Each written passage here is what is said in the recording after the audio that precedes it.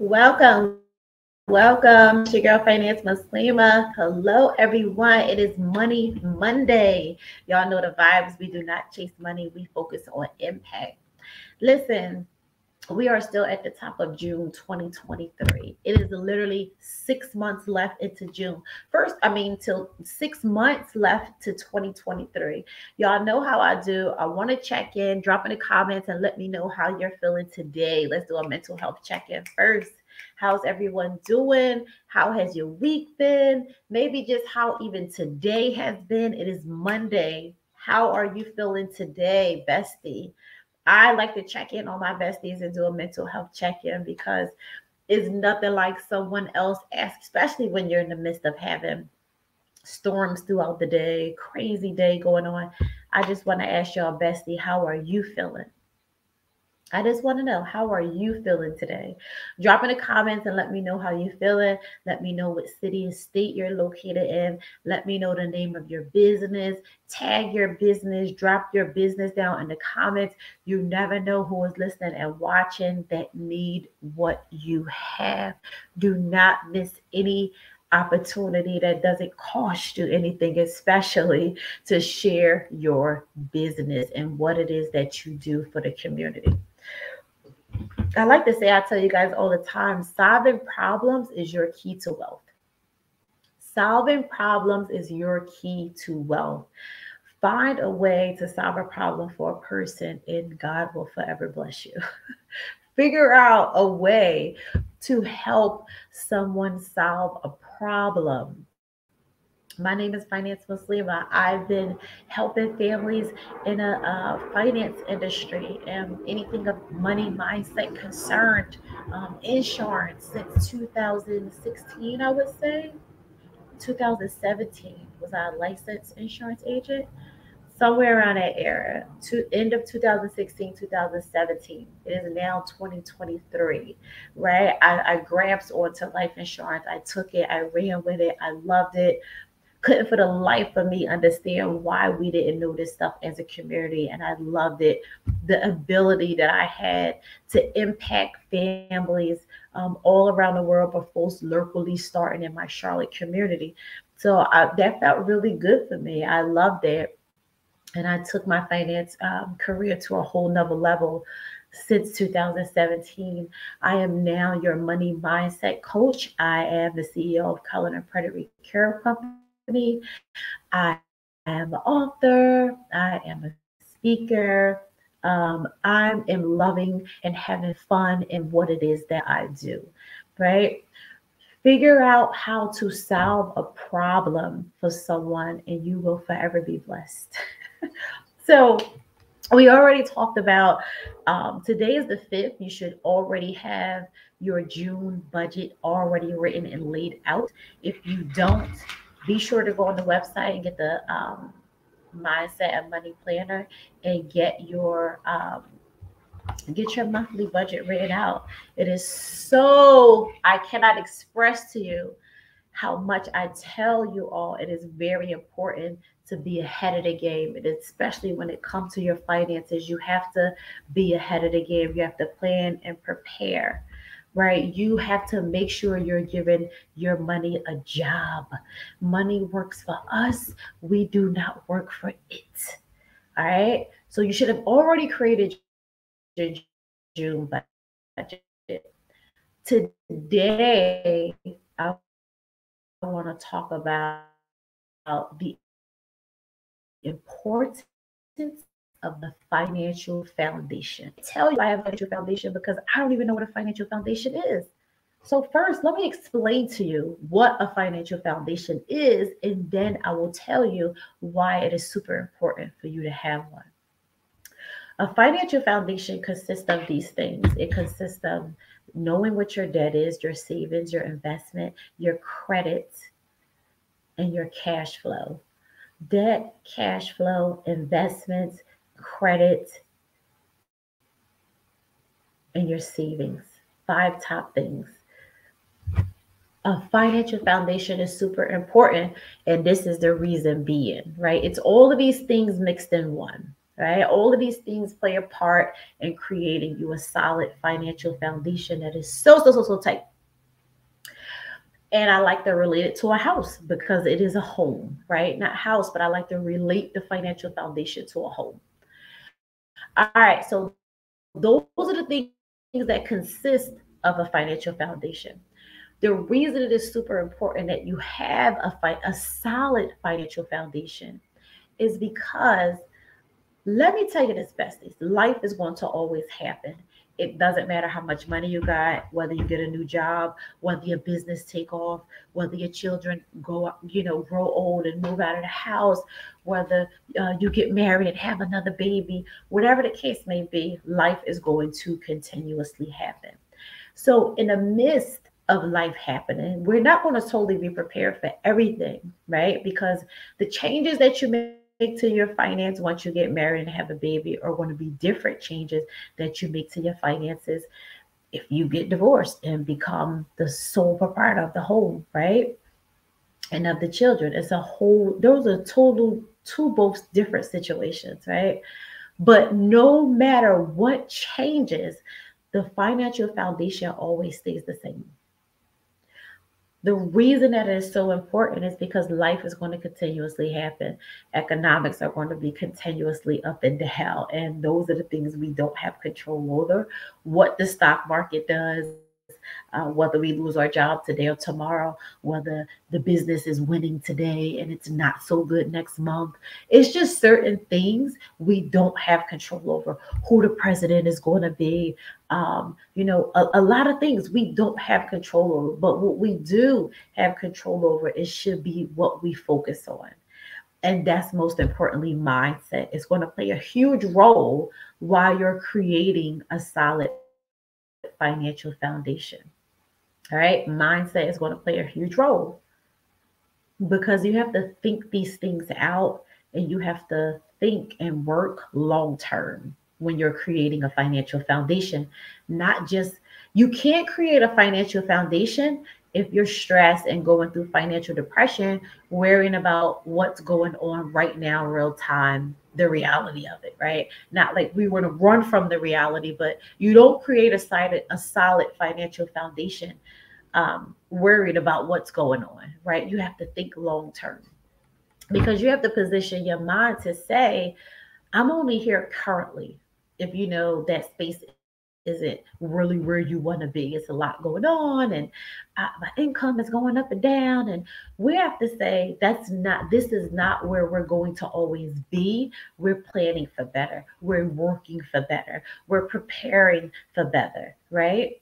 So when it comes to a solid financial foundation, you have to have a clear mindset of clarity. You have to have a mindset of clarity.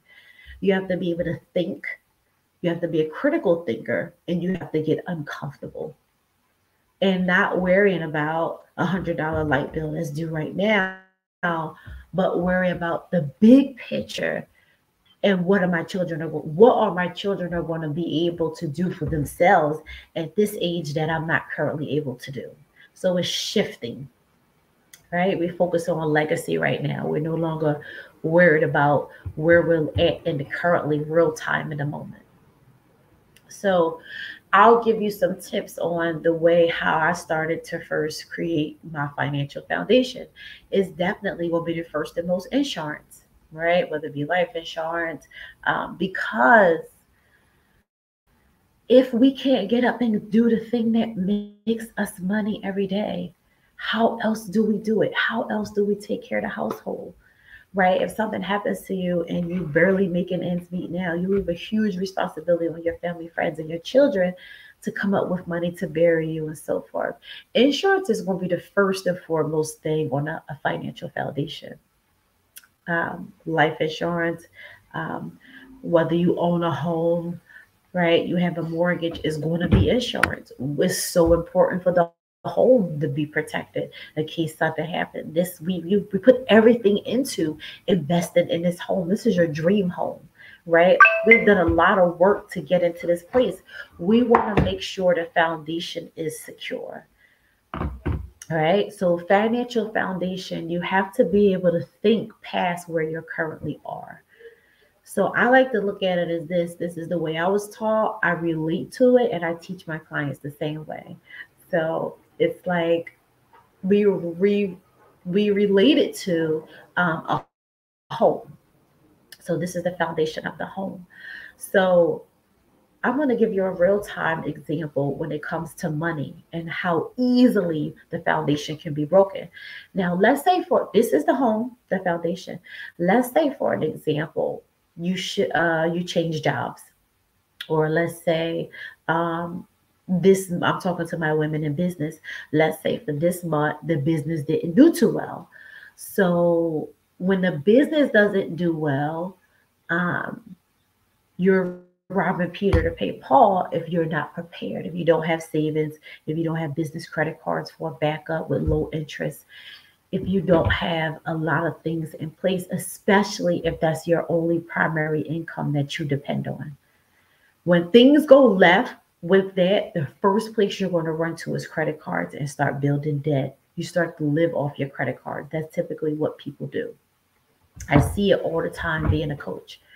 So, in order to ensure that we don't start breaking away at layers and doing different, all of these things start going on and shaking a foundation once income shift, you have to have a backup, you have to have savings, you have to have good credit so that you need something you could go get it, or have the discipline to not use the credit card so much. um, showering yourself with gifts when you feel like, oh, I deserve this, I work hard. But also, can you go buy household supplies, $300-400 each when life starts to happen in the household? What's more important to you to have as security and backup for your foundation? So money and everything should be positioned accordingly, right? You got to know your income versus expenses. You got to know your debt to income ratio. When it comes to investing, I tell my clients all the time, you should not be focused on investing if you don't even have cash flow, if you don't even have income, right? How can you focus on investing? Investing is like, I personally say it's like taking huge risk. It's like, even though it may be something that works, so let's say for an example, Airbnb or renting cars on Turo, or going into a partnership with someone and getting a multi-unit, getting into real estate. Investing takes money and time to make something build, right? So how can you get into investing and have $2,000, $3,000 or $5,000 to put up towards an investment when you're barely making ends meet at home? You don't even have enough to pay your bare minimum, $3,000, $4,000 money expenses at home. How can you afford to invest? Like, I want to know. Drop it in the comments. Like, I want to know. And I say that to say, typically, if one doesn't have money to invest, or a little wiggle room with something set to the side where they can say, oh wow, like I want to get into that, let me spend my money, and let me see what this could do. Typically a person is not in that position because they lack money management, they lack mindset and money management. If you lack mindset and money management, which is the basics, you can't even you shouldn't even be worried about the money for investing, because with investing and with thinking long term, building longevity and leaving legacy, it comes a different mindset. And I don't feel that you have that mindset that investing takes if you don't even know the basics of money management.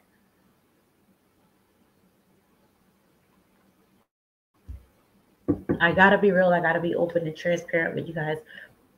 Drop in the comments and let me know, do you struggle with money management? Do you struggle with trying to figure out how to balance your weekly or monthly income versus expenses?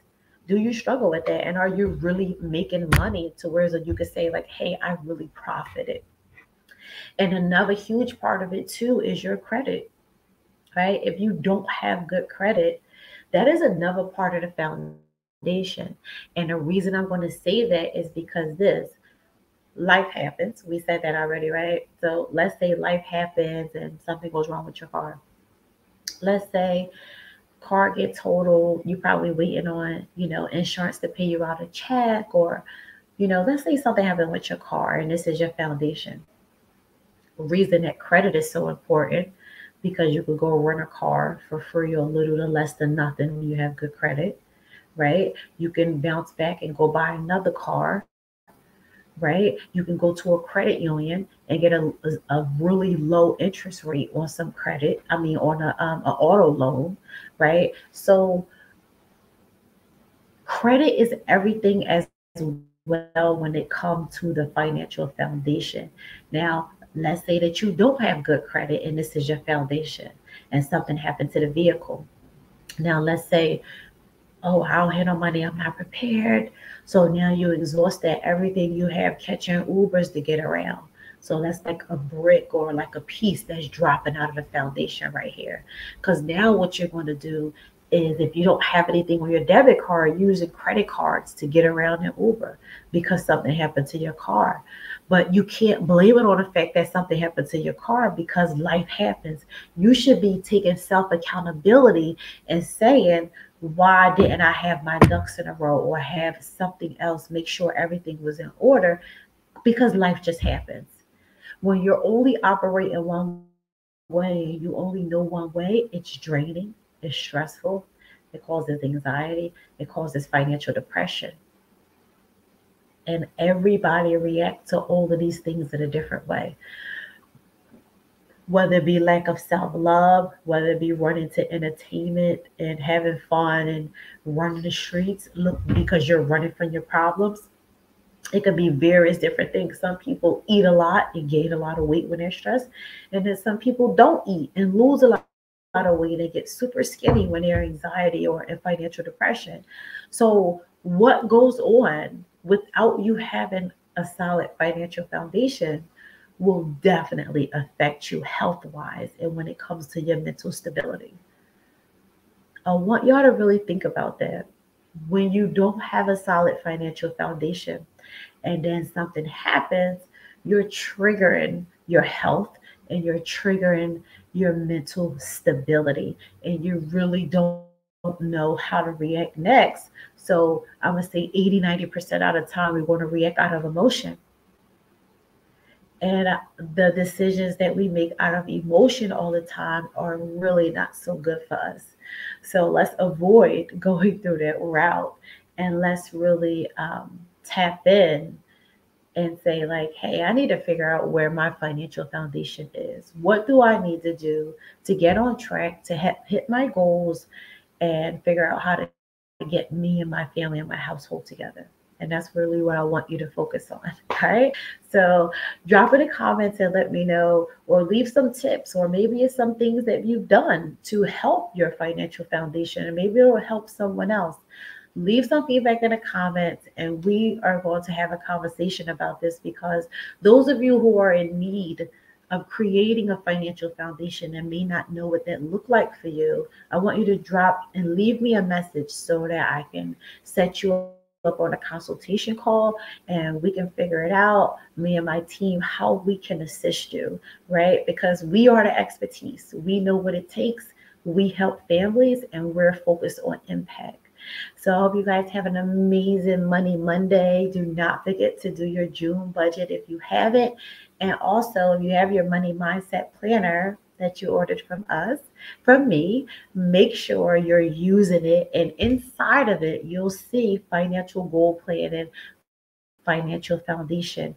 Go down those steps and write down your own situation for your household, and let me know how that works out. So I hope you guys have an amazing week. I will see you next time. Bye.